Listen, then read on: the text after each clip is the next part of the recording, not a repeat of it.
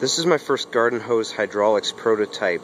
On the right I've got a PVC hydraulic cylinder that's double acting so it can extend or retract.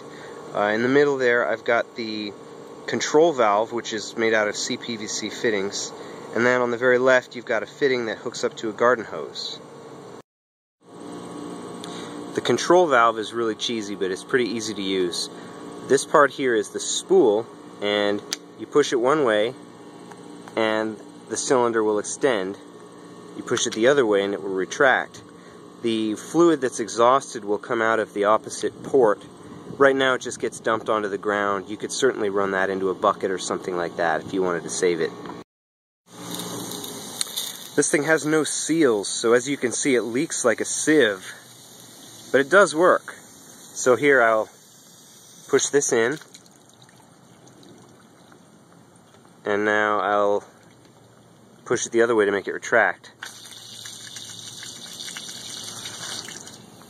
Let's show the valve again.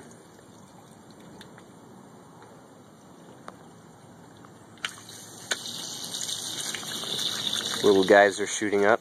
Just means it's working.